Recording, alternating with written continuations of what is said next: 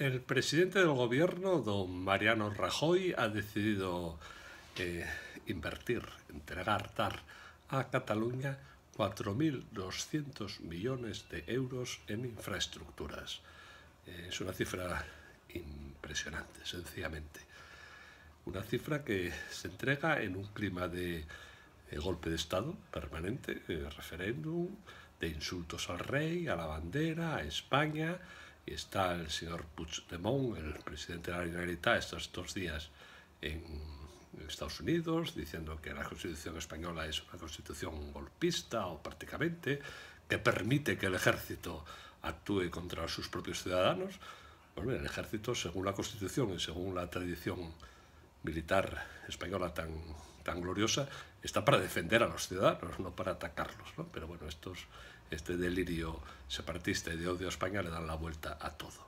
Bueno, pues 4.200 millones de euros para infraestructuras en la comunidad autónoma de Cataluña, que se declara oficialmente, ya no es oficialmente se declara anti-española, se declara separatista, dicen que no son españoles, que se van y reciben 4.200 millones de euros, mientras que otras comunidades como Asturias, tan patrióticas, porque tenemos un presidente, don Javier Fernández, que es patriota, no hay duda, tendrá otros efectos que los tiene, pero sin duda es patriota, es de lo mejor que hay en la izquierda española en ese sentido. Pues no recibimos nada. Están con la variante de Pajares, que ahora se van a paralizar las obras una vez más. Las obras están en permanente parálisis o normales a parálisis, y la excepción es que hagan algo, ¿no?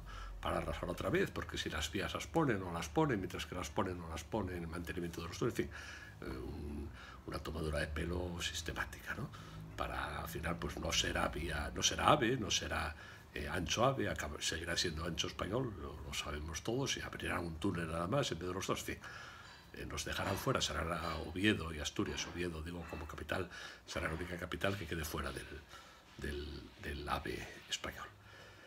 Pues ya saben, yo no les voy a invitar a salir a la calle a decir barbaridades y a amenazar, porque no está en mi ADN, ni está en el ADN de los asturianos. Somos patriotas, queremos a España, somos españoles, no tenemos la menor duda a ese respecto, pero lo que se ve, la terrible enseñanza de lo que está ocurriendo, es que si eres un traidor, cobras. Si eres un leal, te maltratan.